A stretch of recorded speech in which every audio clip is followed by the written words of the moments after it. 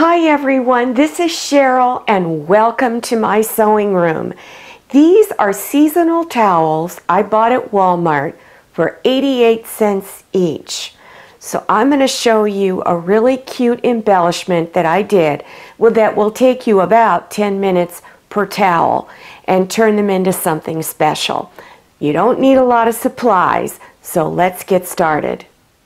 First step is to measure the width of your towel going this way and then add 2.5 inches. So for this towel, it was 15 inches wide. I'm going to cut two strips that are 17.5 inches long.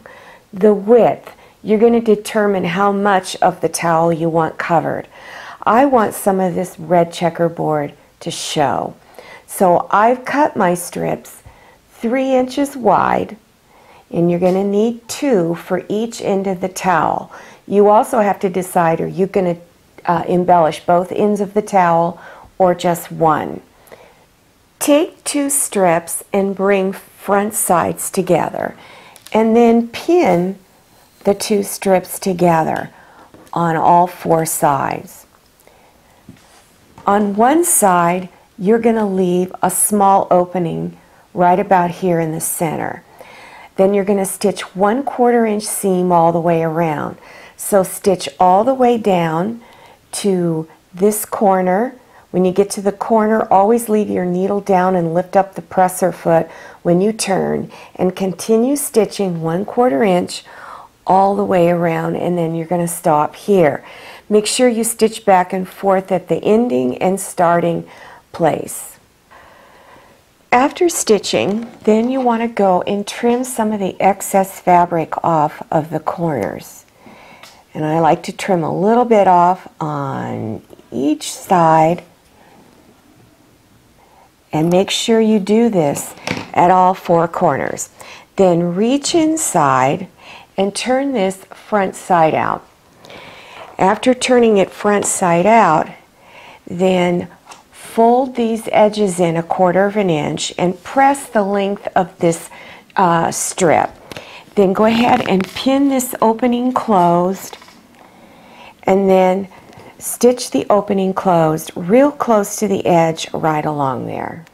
Take the strip and place it at the bottom of the towel and center it across there. You'll have about 1 inch of overhang on each end, and I also pull it past this bottom edge just a little bit, just to give it a little more length. Then go ahead and pin this down all the way across, and then after you've pinned it down, then you're going to stitch close to the edge right along here. Then after you've stitched it down, now you could stitch this all down at the same time, but the problem is you may not catch the edge of this. So to save yourself the headache of ripping things out, just stitch this down first.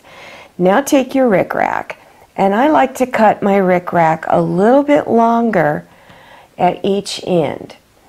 Then go ahead and stitch the rickrack down. Now you want the rickrack to overlap the decorative band and the towel itself. And so you would stitch right down the center of that rickrack. Turn it over onto the back and take this end of the rickrack and fold it around the edge. Then fold the border fabric over onto the back, and then stitch it down right along here. And when you're done, it'll look like this. Well, here they are. They're all done, and I thought these turned out just so cute. They're great for that summertime backyard barbecue. You know, Mother's Day is coming up, so these are so easy to make her a nice little set of kitchen towels. It doesn't have to be the little owls. You can use this same pattern and create other towels using her favorite colors. Now, if you're interested in other towel projects, this is an applique tulip flower with pom-poms on the end. Here's one with little prairie points on the end. They're really easy to make. Here's another one with an applique pattern and little scalloped edges. And then here's one that you can hang it over your dishwasher handle drawer or your kitchen drawer, oven handle, whatever it is you want to hang it on. I hope you enjoyed this video. If you did, would you please click on thumbs up? Also, click on share to share this video with your friends. And if you haven't subscribed yet, click on that red subscribe button down there in the lower right-hand corner of your screen. Don't forget to enter your email address and click on that little bell icon so that you receive future email notifications about my latest video. I'm Cheryl, and I'm so glad you came to my sewing room. I'll see you next time, and don't forget, happy sewing!